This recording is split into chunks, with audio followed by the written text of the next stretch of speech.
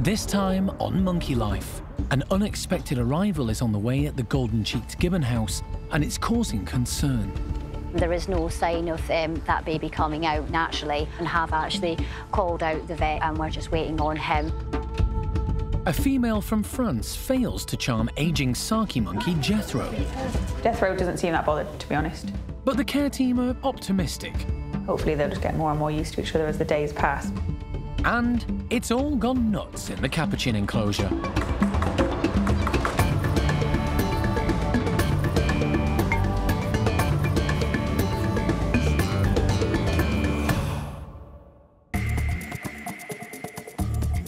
Monkey World in Dorset, buried deep in the English countryside, is the largest sanctuary of its kind on the planet. The team, led by Dr. Alison Cronin, rescue and rehabilitate abused and unwanted primates from all over the world. Smells a bit macaque in there, but yeah, we're good. The park provides a home for more than 250 monkeys and apes from 20 different species.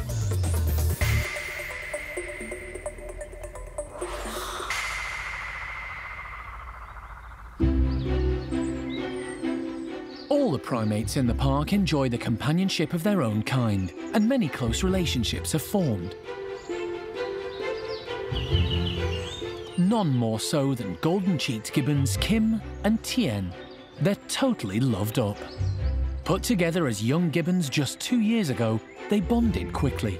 Now they're rarely out of each other's reach and are often found snuggled up together. They will usually hug when they're just sitting up in the trees. They will hug when they're sitting waiting for their dinner. They will hug in the morning when they're watching up the hill for us to come down with breakfast. They are an incredibly close couple and usually having some kind of physical contact. Because Monkey World is a rescue centre, most of the female primates are given contraception to control breeding. But recently, keepers began to suspect Kim might be pregnant and did a test. The result was negative. But this morning, the team arrived to find Kim curled up on her own, hugging her tummy and showing signs of distress. Straight away, it was very obvious that Kim wasn't quite herself. She was lying down on top of the radiator and she was stretched out and just looking in a very uncomfortable position and clearly not very happy. Testing gibbons to see if they're pregnant isn't easy, and it's notoriously difficult to get accurate results. So the keepers kept a watchful eye on the young gibbon. And now, Kim's unusual behaviour this morning and the way her stomach is contracting has led the care team to believe she's definitely pregnant, and what's more, could be about to have the baby. We're hoping what we're seeing right now is Kim going through the early stages of labour, and we're going to let nature run its course and obviously try to not intervene or give her any stress or anything. Just keep quiet and keep a close eye on her over the next couple of hours. Hopefully, later on today, we will see a little baby and a very happy Kim.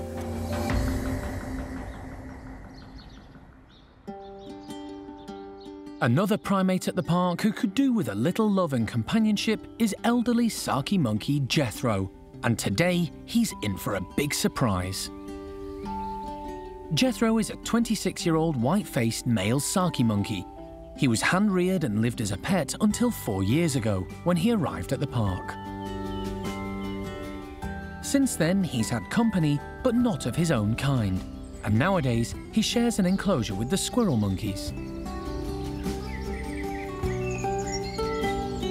Jethro is an extremely popular pensioner at the park, with a gentle nature, but he likes to keep himself to himself. He spent a long time living with humans, but he does have some natural Saki behaviours. He knows how to flirt, which Saki monkeys do by flicking their tongues, and it's hoped he may use his moves on a new companion. What he doesn't know is that Alison has been working hard to find him one, and she's on her way. We actually have a new arrival at the park today. Her name is Chloe, and she's a white-faced Saki monkey, and hopefully she's going to be a new friend for Jethro. Unlike the males, females are brown. Chloe has arrived from a zoo in France, where she was living with a group of young Sakis. She's also in her 20s, and it's hoped Jethro and Chloe will live out their twilight years together. it's going to be a life-changing day for Jethro. He hasn't lived with another female Saki in quite a few years, since his sister died when he was still being kept as a pet. So we're not really sure what he's going to do. He is quite human-focused, so he might not really pay her a lot of attention, or he might have missed Saki company quite a lot, so then in that case he'd be really interested in her. There you go, baby. You have to let go. That's it. You want to come out? Oh, hello. Hi there. Before being introduced, the team place the pair in adjacent bedrooms so they can see, smell and hear each other. Jethro is a quiet and gentle geriatric, and the team feel he's more likely to be bemused than aggressive when they meet. Luckily, it seems Chloe's a pretty laid-back lady, and the prospects for friendship look hopeful. But introductions are a serious business, so they take place in the bedrooms where the team can easily intervene if necessary. She's pretty calm and chilled out. I don't think she's panicked in any way. She isn't, but she has spotted Jethro. She's already showing lots of interest in him. When we walked her in the crate, she was at the front of the crate looking at him straight away. And there is clear perspex between the two rooms, but it's clear perspex that she has been able to see him and she has been watching him already. So she knows he's there and she looks quite eager to meet him. And with Jethro looking calm and mellow about the whole business, the team decide they can meet.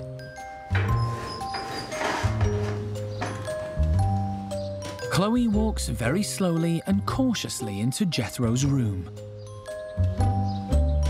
The first thing she does is go over to introduce herself. But Chloe might be a little too forward for him. After all, it's been a long time since he's had a lady friend. Jethro seems a bit confused, maybe, by her. He's moving away from her a bit, but she seems very keen on him and is following him around and sniffing at him. So yeah, it's going really well so far. Just need Jethro to realise that she's actually just going to be a friend and not to be wary of her.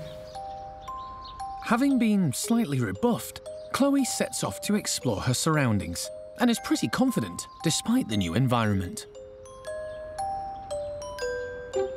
She's been all the way around and knows where everything is, so she seems quite content. Jethro, meanwhile, is scent marking, rubbing his neck on the branches to show it's his territory. Although not aggressive, he's not used to sharing his space and wants the new arrival to know exactly whose territory this is. Despite him trying to guard his patch, Chloe isn't bothered, and as far as she's concerned, this is her new home. Jethro doesn't seem that bothered, to be honest. He's quite happy with her just being in the room with him. Hopefully they'll just get more and more used to each other as the days pass.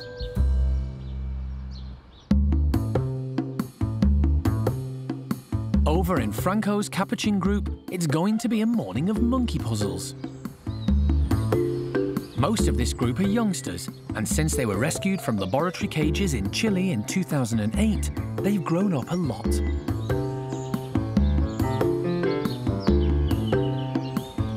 They've learned great moves and many natural foraging skills. Today they've been given two puzzling treats: nuts in their shells and frozen mango.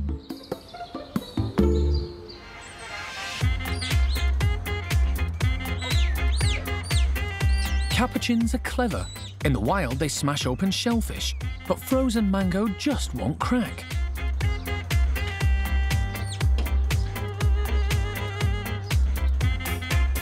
Picking bits off is the answer.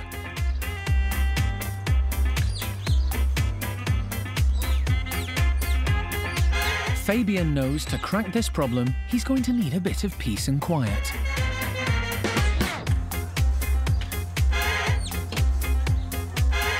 Marcy tries the tooth cracker approach, cleverly turning the nut to find weak spots. William opts for brute force, repeatedly bashing the nut on the wooden beam. But Eliza hasn't quite got the hang of this yet. She won't get anywhere hitting her nut on a rubber hose.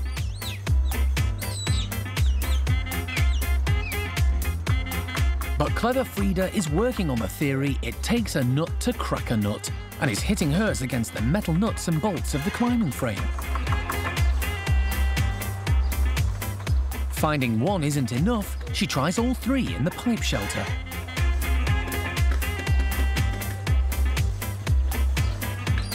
And she's in.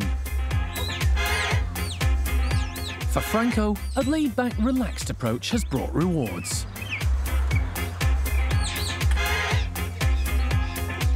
But some of his friends are finding the whole thing very frustrating.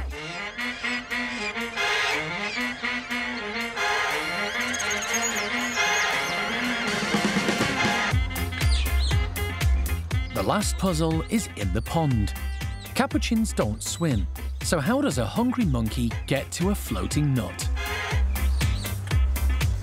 Franco plays the waiting game, till it drifts into range.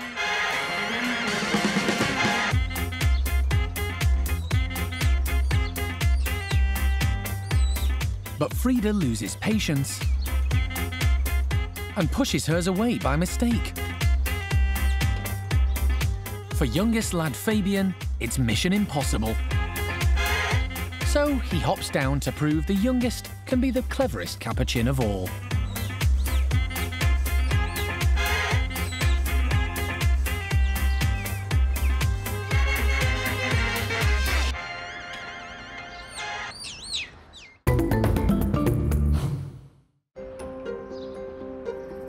At the Gibbon house, where keepers suspect golden-cheeked Kim is about to give birth, the young primate is still looking uncomfortable.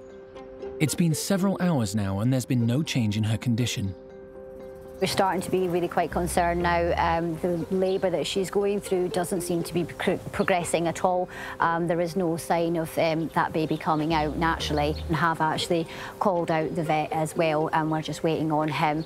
We're also noticing that TN's just kind of hanging back out of the way. Normally he's very attentive and giving her lots of hugs, but he's just keeping out of her way right now and letting her get on with things. Most primates at the park give birth on their own. Bringing in the vet signals real concern amongst the care team. Hello. How are you? Vet Thazar thinks they've made the right decision. Okay, but he's been actively straining since the morning, since early morning. Since 9 o'clock, yeah. So we are already the process has started. I think it'll be silly not to do something about it now. And that means Kim will need to be sedated so she can be taken to the park's hospital for Thazar to examine her. Okay, let's go. Grab a plate. Get the bug again. If Kim is in labour, she may need a caesarean, and there's only ever been 2 of those in the history of the park. It's a big worry. The whole team are here to help, and Alison has been called in too. Kim is given an anaesthetic so the vet can perform an ultrasound to check that there is a baby. It's moving. Whether that's her moving it or it moving, it's moving. The scan shows a definite heartbeat, but there could be a problem. This is low. This should be faster than that. Obviously, it's got a massive head. Look at that head. Thazar's going to have to perform an emergency caesarean to get this baby out in time. I think now time goes against us a bit.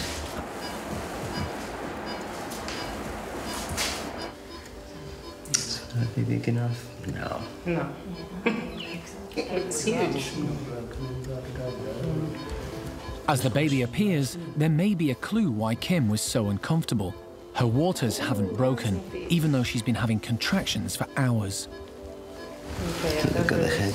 That's it. Perfect. But there is something wrong. The baby should be breathing on its own by now. This little one looks like it needs help.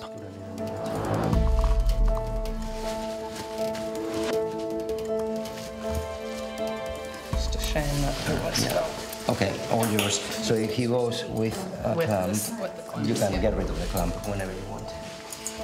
That's great, thank you. The first job is clearing the airway.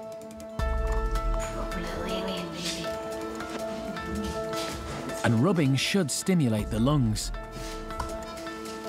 But Alison's worried. I'm not convinced that we're doing a whole lot here, Thesor. For the next 20 minutes, Alison uses all her experience to try and get the baby gibbon to breathe. Come on, gag, gasp, do anything. But it's not looking good. I'm not seeing any breaths, I'm not feeling any breaths, there's certainly no gasping. Nothing is working. I think we've lost him. Anybody disagree?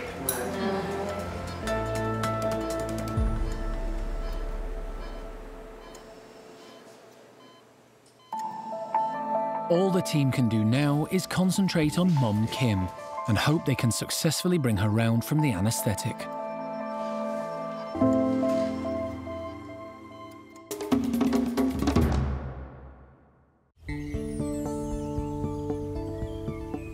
At Lavar's woolly monkey enclosure, there are hard-to-get treats on offer.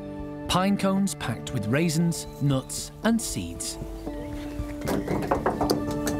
Pine trees grow in the enclosure, so the woolies are used to pulling apart these cones to look for insects and nuts.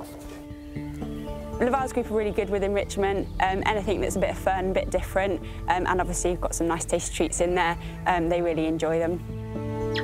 There are 5 woolies in Lavar's group. Younger boys Enzo, Manny and Bueno Jr. are all lower ranking. The only lady is Quappa. Quappa's quite a feisty, dominant female, so she takes no nonsense from the boys. Lavar's very laid back, chilled out, dominant male. Does like to have a good old play session with the boys when he's feeling jolly. Other than that, he kind of just takes a step back and lets everybody else get on with it. And then you've got the 3 young boys, which is a really nice combination. They like to have a bit of fun, have a good play session together. So overall, it's a really lovely group that works really well.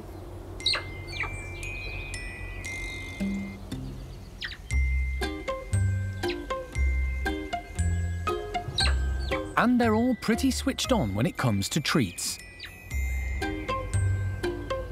Feisty female Quappa starts hoarding hers,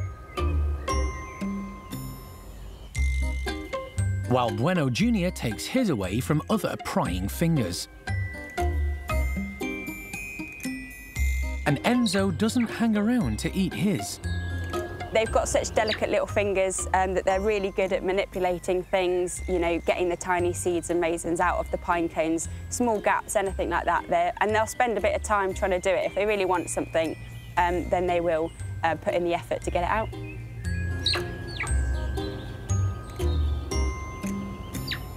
Once the pine cones have been plundered, it's time to see what else is about. Enzo's keen on some greens. Lavar has added juicy melon to his 5 a day. It's so good, Quappa's prepared to go to any efforts to reach it.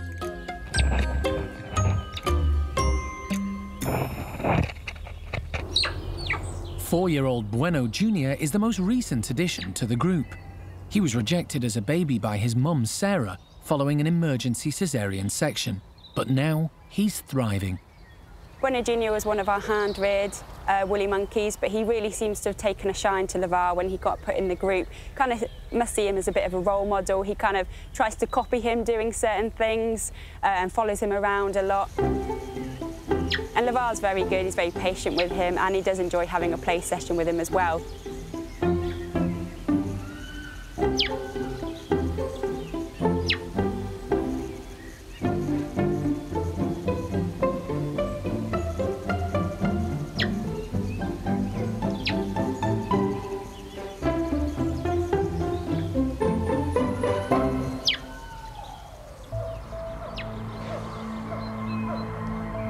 It's been a sad afternoon at the hospital. Kim, the golden-cheeked gibbon, has lost her baby following an emergency caesarean operation. I think we've lost him. But now the focus is on Kim. The team are waiting for her to wake up from her first ever anaesthetic. Oh, Miss Kim. They need to get her back into a crate and keep an eye on her as she comes around. It's vital she's closely monitored, so Vet Thesar checks her heart rate. He's keen she doesn't go back to sleep. Come on, come on. Gimme, gimme. Okay, okay. I know. You're a bit sleepy and you're very happy there. What I would like you to do is just keep bothering her. Yep. Yes, don't let her go to sleep. Okay. I don't know if you guys want to take an extra big blanket with you or get one, because then when The other issue is the cold. She needs to stay really warm as she comes round. So once she's back home, the team put a blanket on the floor under her crate. But within minutes, an unsteady Kim gets out of the crate. Gibbons live high in tops of trees for safety, so her natural instinct is to try and go up.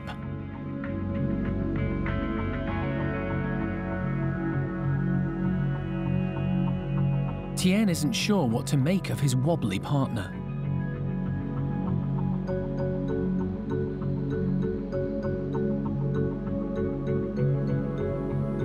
Normally, Tien would give Kim a hug, but she's behaving differently, and the smell of the hospital and people is probably confusing for him. So he leaves Kim curled up in the corner to recover on her own.